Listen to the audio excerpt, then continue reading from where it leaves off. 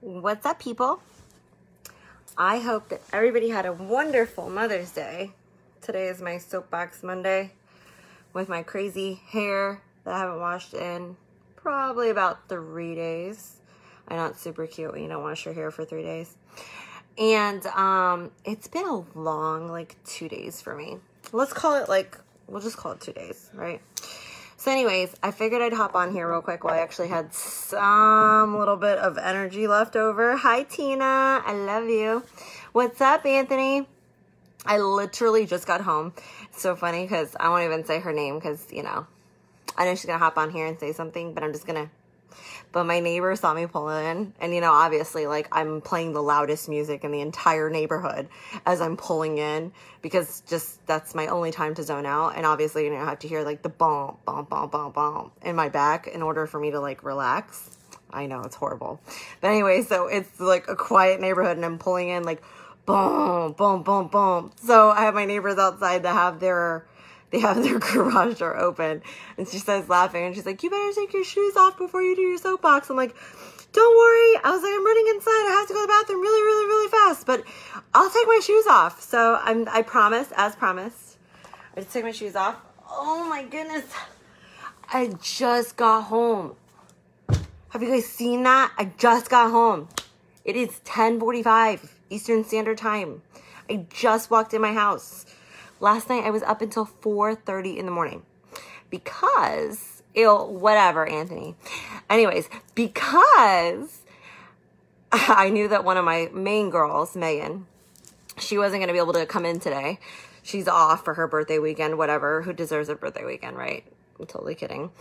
But with that being said, it's been a long few hours for me. So I did stay up till 4:30 in the morning, making sure that everything was right for all the girls today, and that everybody was going to walk into a nice clean slate. Everybody had everything set up. But of course I was like, you know what? Because I stayed up so late, I want to make sure that I go home at a decent hour. So of course, 9 o'clock rolls around, I'm sitting in the office, and I'm like, okay, that didn't work out quite how I wanted it to work out. But okay, so legit, guys, I have to share this with you, and I think I've hopped on here a couple times. Gosh, my hair is really bad. But anyways, I think I've hopped on here a couple times to tell you guys about what it's really like. I know that people run around and they're like, I'm a boss. Yeah, look at me, I'm such a boss.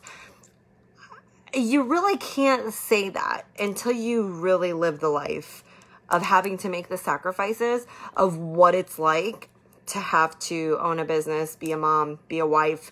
It's not easy. It really isn't. I mean, for me to go to bed at 4:30 in the morning, wake up at 8 o'clock, let's call it 8:30. I'll be, I'm being trying to be nice here with the timing.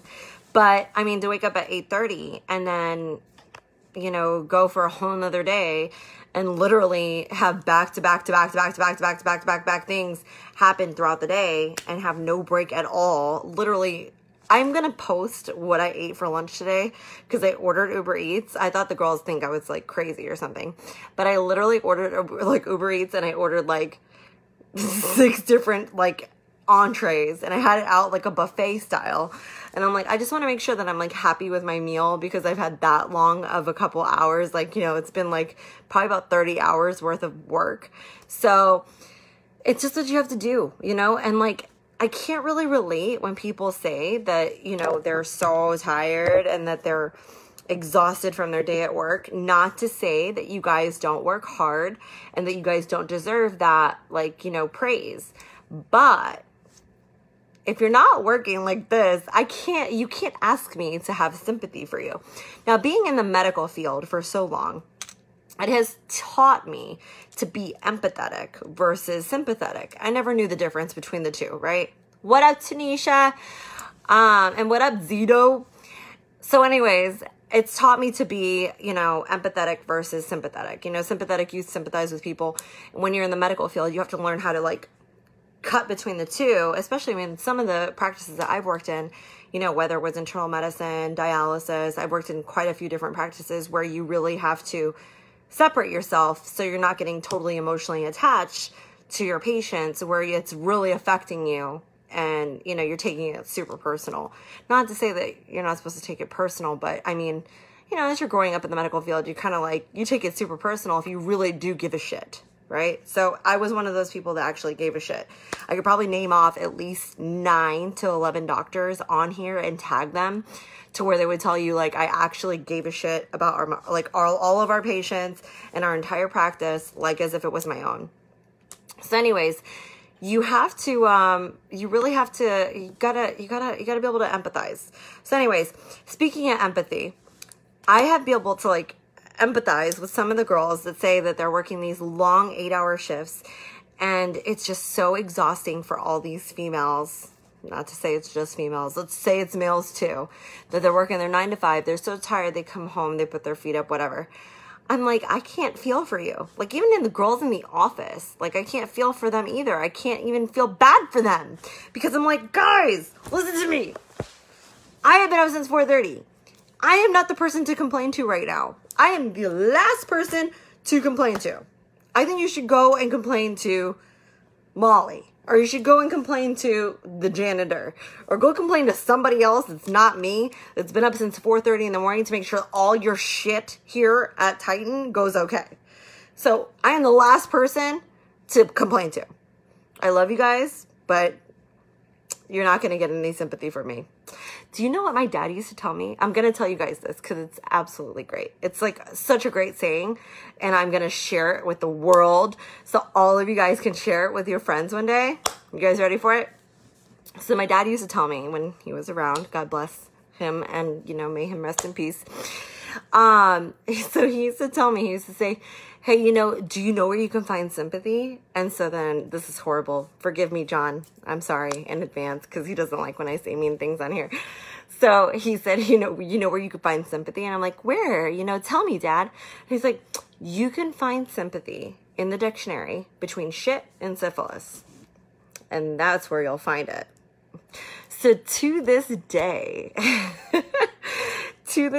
I tell people, not everybody, but there are people that I tell. I'm like, oh, so you're looking for sympathy? Okay, well, I can definitely tell you where to find that. And then I tell them that saying, which is absolutely horrible. I'm sure it's like half the people on this feed are not going to agree with that. But it's true. If you look in the dictionary between shit and syphilis, you're going to find it there. I promise. Like, you're literally going to find the word sympathy there between those two words.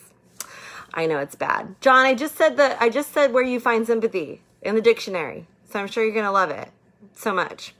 So anyways, that's where you find sympathy. All right. So it's really, really hard for me to have sympathy for other people that don't have to sacrifice some of the things that I know you have to sacrifice when you're in my position. And guys, I haven't been doing this for 1 year, not for 2 years, not for 3 years, not for 4 years, not for 5 years, not for 6 years, but for 7 years.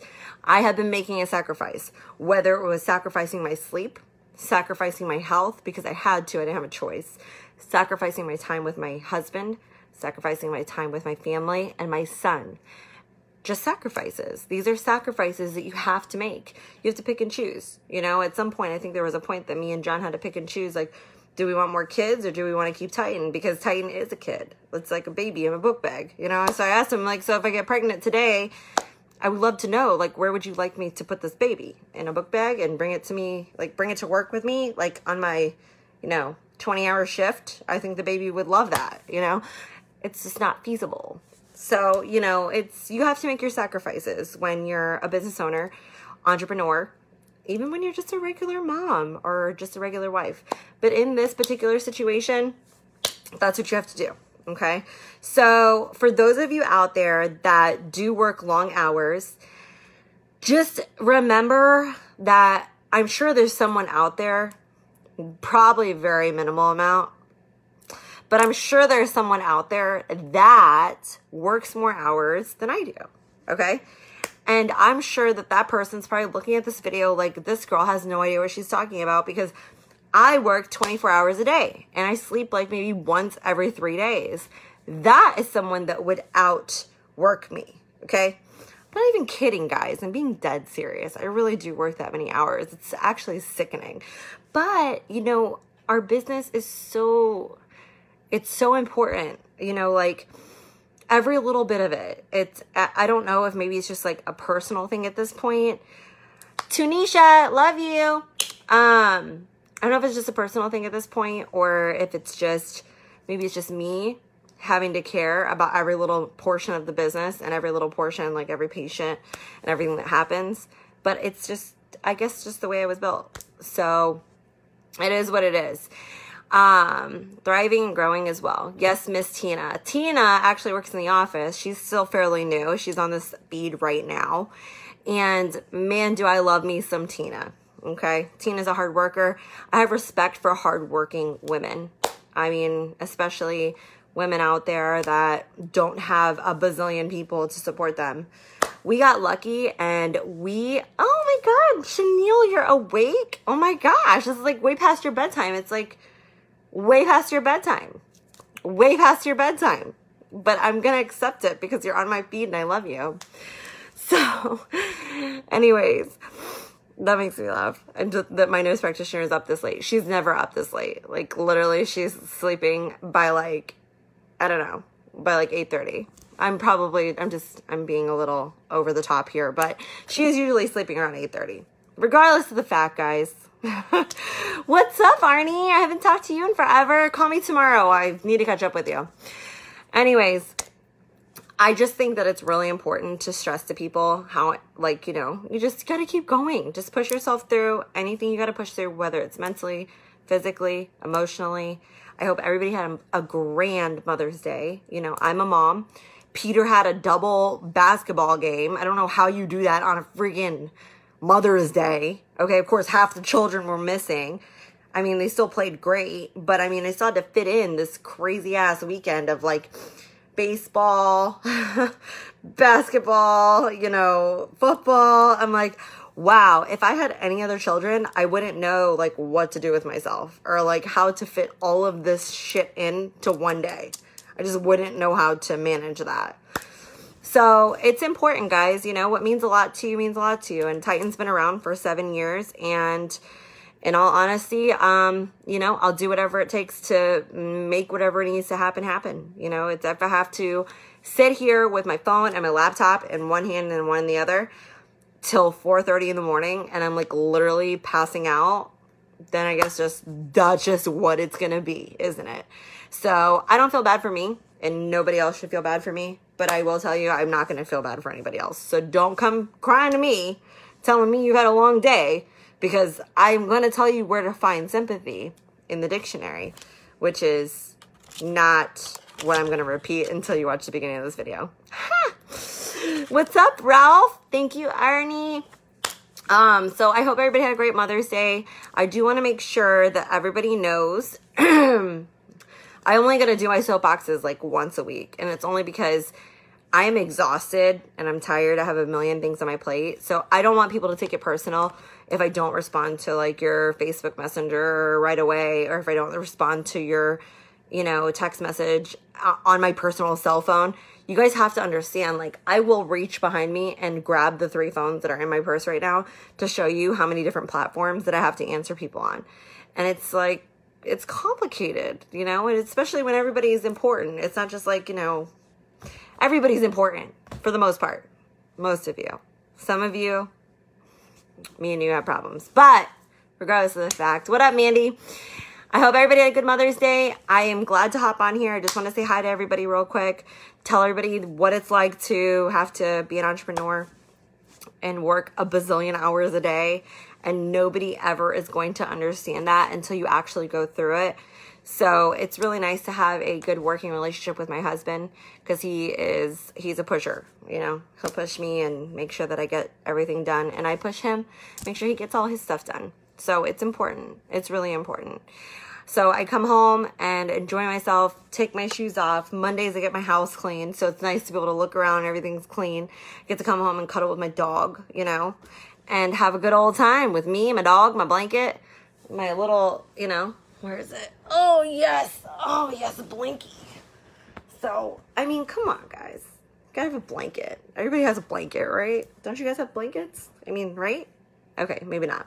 But anyways, guys, I'm totally just the normal person that You know, I'm not going to fake it to make it. I know a lot of people on here that they own businesses and they have to fake who they really are. So I do hop on these little soapboxes and rants and stuff like that. I try not to make it all negative because I know I am negative Nancy. I am that person that will tell you, well, let me tell you really, that this bottle is, let me use the one that's halfway because that's not fair. So that this bottle of Aquapana, by the way, I need my royalties from this commercial. Anyways, this bottle of Aquapana is half empty and it's not half full. But that's just who I am. I'm negative Nancy. I look at the worst case scenario, and that way I always prepare myself for the very, very worst thing that can ever happen. So that way, if it does happen, I am completely prepared. And I'm not always expecting for everything to turn out like Cinderella. That's just who I am. I was built that way. So whenever I hop on these things, I'm myself. I don't filter anything, which is probably a good thing and a bad thing at the same time. But 90% of you on here already know who I am and how I am. So, you know, it just is what it is. So here's my little schmanimal. I always put you guys on my laptop because I don't know how, I still haven't mastered this whole thing of being able to hold my phone and have this stuff here too. But so listen, in our house, we have this thing that's right by the window. And it's a big ass beanbag. Now, if I could sleep on this beanbag, that would be badass. So yes, I did make that. It's called the Tight Medical Old People Blanket quilt that I made at Bed Bath & Beyond online. And it's awesome. Anyways, this beanbag is great. This is a fantastic thing if I have to like lay down here while John's sleeping, just so I can go on here and do my work. So I stand here, I grab Xena, me and Xena hang out, right? My first dog, probably my last dog, my first dog. But me and Xena hang out, have a good old time. But this is what I want to come home to. Brian Wolfstein, what is up? I hope, Brian, you're doing well. I'm sending you my love. I was just talking about what it's like to be an entrepreneur and, you know, I'm sure of all people on the planet, you might be one of the very few people actually that actually know what it's like to stay up till 4:30 in the morning, wake up at 8, and then not get home until 10:45. So it is what it is, though. I'm not bitching about it. I'm simply stating that, you know, anybody else that wants to complain about it really shouldn't complain about it. You should probably reevaluate your day and say, damn, you know, maybe my day wasn't that bad. I was able to come home and have dinner with my family or put my feet up and be able to watch some Netflix and eat some popcorn. Me, on the other hand, must show you that, unfortunately, even though it is 10:45? It's 11 o'clock. Even though it is 11 o'clock at night, I do have my laptop out right there. I'm putting you guys back on my laptop since I suck at holding this phone thing, selfie thing. I'm not down with this. But yes, Brian, you are one of the very few people in our industry that I absolutely adore. So I will say that publicly. You know, I have a lot of respect for you, and I know that John does too. I have my laptop out because when I hang up this live soapbox, whatever you want to call it, when I hang it up, I'm going to go back to work because I still have a bazillion things I need to do. So you have to make sure that you know, when you own a business and you have other people, like we have thousands of patients nationwide. When you have something like that, you have to put everybody else before yourself. So, you know, I will tell you one thing that's been super complicated. I'll make sure I tag him in here. Putting these in your eyes and like having 50 eye drops a day, having to put those in your eyes like every 2 hours when I can't even barely fit in a bottle of water or like lunch is nearly impossible. So the fact that my corneal abrasions / scars are going to get any better, probably not, but I'm okay with that. You know, I'll figure it out. But like I said, you got to make sure you put everybody else before yourself if you want to be successful, okay? Now, I'm not saying to put everybody before your family because my son comes before anything on this planet and my husband comes before anything on this planet. but we were ever so blessed to be able to retire my husband's dad. And he does help us with Peter. And if we didn't have that help, I don't know how we would be able to accomplish half the things we accomplished today, you know, and it would be nearly impossible. It really would be. So, I do want to give a big shout out to Pete Sikoris. And, you know, the funny thing about me and Pete Sikoris is that me and John have been married for 11 years. And in the first, let's call it 2, I'm going to be generous. Let's call it in the first 2 years, me and Pete literally hate each other. Like, when I say hate each other, we were living in the same house and hated each other. Like, couldn't stand each other. Fight after fight after fight after fight. So little do I like put together to this day that I really think that the reason that we used to fight the way that we fought was because we were so much alike.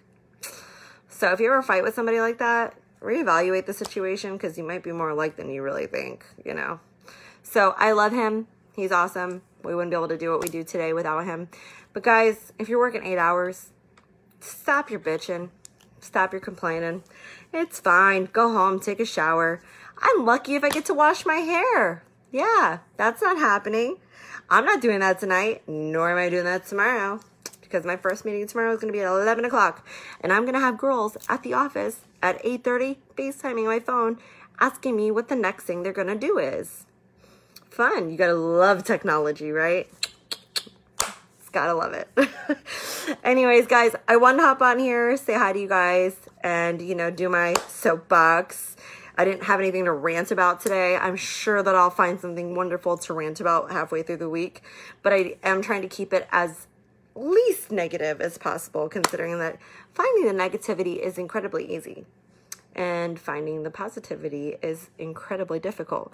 So if you're able to pick out the positive things, but then by all means, got to do it, right? So the positive things, we have a successful business. Thank goodness. Everybody in my family is healthy. Thank goodness. Everybody we've come across has been absolutely amazing, and we are blessed to have the family and friends that we do. You know, as we get more successful, I feel like the castle, I guess, gets smaller and smaller and smaller, and your group gets smaller and smaller and smaller, and you realize who really, really is around you because they want to be around you. So it's nice to have true friends, and it's nice to have family members that you know actually care. So anyways, guys, I'm out of here. I have to sleep. So I'm probably going to take some Tylenol PM, because if I don't take something to go to bed or some Titan Serenity, I'm probably going to stay up until like another 4 a.m. night. And then you know what's going to happen? I'm going to be such a bitch tomorrow, and no one's going to like me at all. They'll all still smile, but they won't like me. So John's coming upstairs. I'm going to let you guys go, and I hope everybody has a wonderful night. See ya.